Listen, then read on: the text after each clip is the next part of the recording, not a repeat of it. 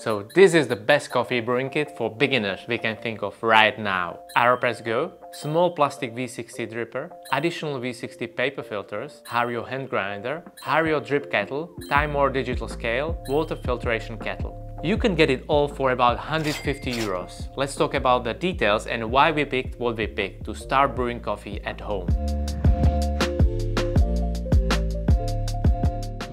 I should start by saying that we didn't have a budget in mind. We didn't go for the cheapest or most expensive tools. We wanted the best value for money. The thought came to us when we hired a new video editor who likes to drink coffee but never makes proper coffee at home.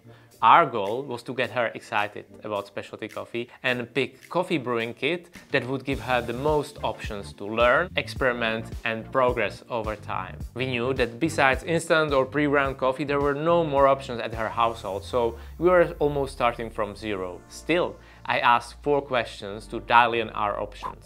Do you have an electric kettle? Answer is yes. Do you have any water filtration system? What's the quality of water? And do you have a kitchen scale? Answer is yes. That was enough insight for us to pick a list of 7 items I mentioned earlier, plus some nice coffee beans that we will send her right after we finish filming.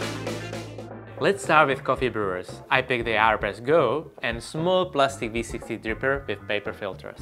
If I pick only one, it would probably be AeroPress, as I see it as a more versatile brewer that is forgiving for beginners. But since the extra cost of an additional dripper with filters is less than 10 euros, I added it to the shopping list. This set of brewers will let her learn and practice 2 main styles of coffee brewing: immersion and pour over.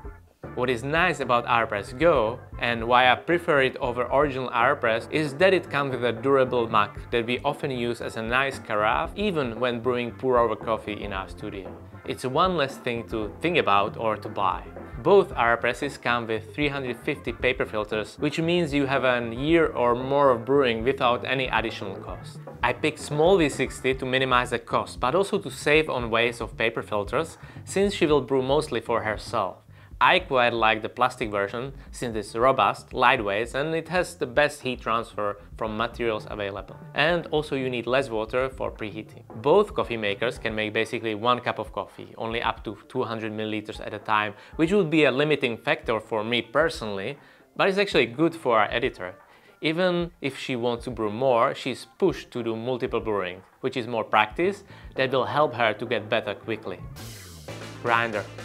Okay, grinder is a tricky one for me. Often, I would suggest either having no grinder at all and asking a local cafe or roastery to grind it for me, or invest into something of high quality that can last for many years and is suitable for both filter coffee and espresso. Since option A is not possible as our editor is living in a small village and don't have regular access to cafes or roasteries, and option B would mean doubling or tripling the overall budget, and kind of spoiling a person who never made coffee at home, I ended up ordering this cheaper entry-level grinder with ceramic burrs from Hario. The idea is that it will help to create a habit of grinding coffee fresh just before brewing. It will also allow her experiment with different grind sizes and brewing recipes. At the price of 20 to 25 euros, it is still cheap enough to keep it as a backup grinder or travel option, even if she upgrades to higher quality hand grinder or electric grinder later on.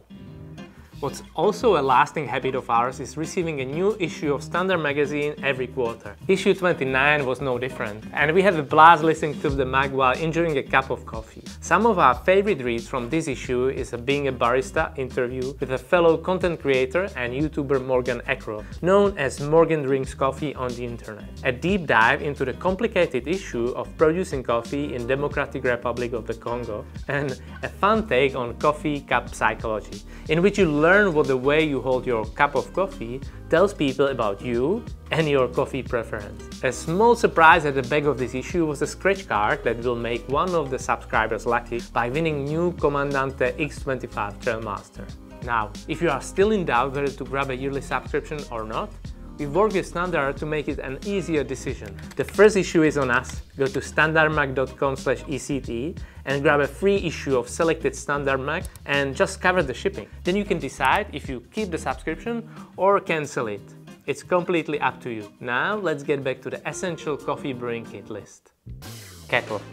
Good temperature control electric kettle with gooseneck is quite a big investment, yet using a regular kitchen kettle can be painful and very limiting for practicing coffee brewing at home. Since we knew she had a regular electric kettle already, we decided to get her this Hario air drip kettle, which costs about 18 euros. There are three main reasons that made us go in this direction. Number one, she will be brewing mainly light roasted coffee, so temperatures close to boil are okay. Number two, the spout will allow her to practice precision and hand movement required for pour-over coffee. Number three, measuring water dose before brewing can help to reduce the complexity of the recipe at the beginning of learning.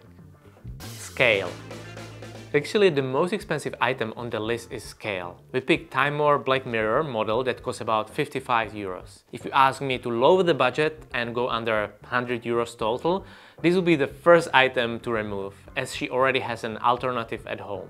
Still, I decided to spend more money because I want to give her a tool that is precise enough to follow most coffee brewing recipes we share. And I wanted to have a scale that measures and displays both weight and time on the same device. And I also don't expect the scale to be replaced anytime soon. Hopefully, it will be good enough for many years to come, which will justify the high investment. Water filtration. We know that she has a hard tap water at home, which is not very good for coffee brewing. The least we can do at this stage is to use a regular water filter jug.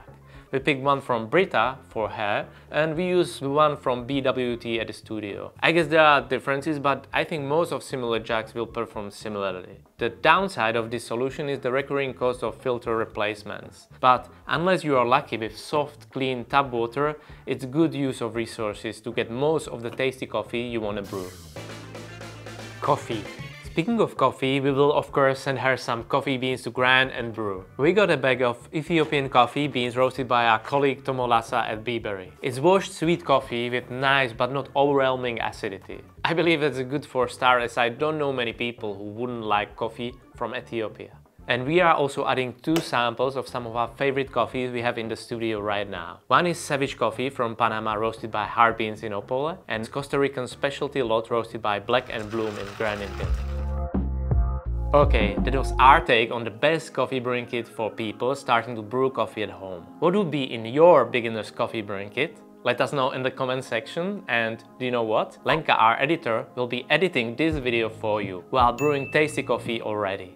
Thanks for watching, bye bye.